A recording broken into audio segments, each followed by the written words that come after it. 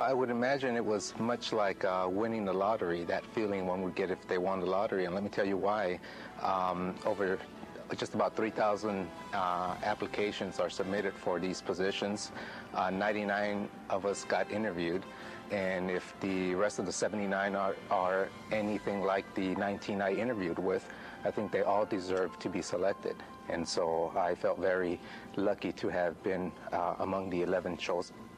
The inspiration were my parents. Even though they only had a third grade elementary school education, they instilled this expectation that we would go to college and we would graduate. I think the teachers took me to the next level in the sense that saying, hey, it's not just enough to graduate high school and get your college education, but you can reach for the stars as well. And it wasn't until when I was in high school and working in the summer in the farms that I had heard that Franklin Chang Diaz got selected, and so he sort of became my inspiration and sort of laid the road work for me to embark upon my journey of trying to get selected.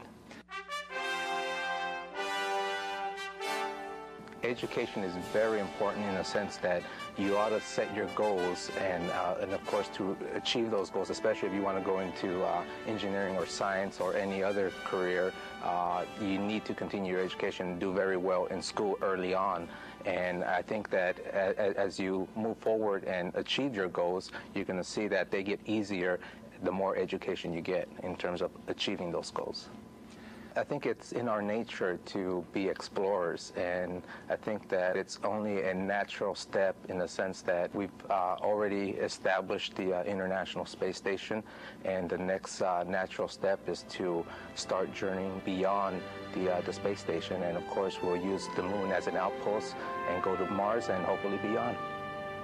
So we're very excited.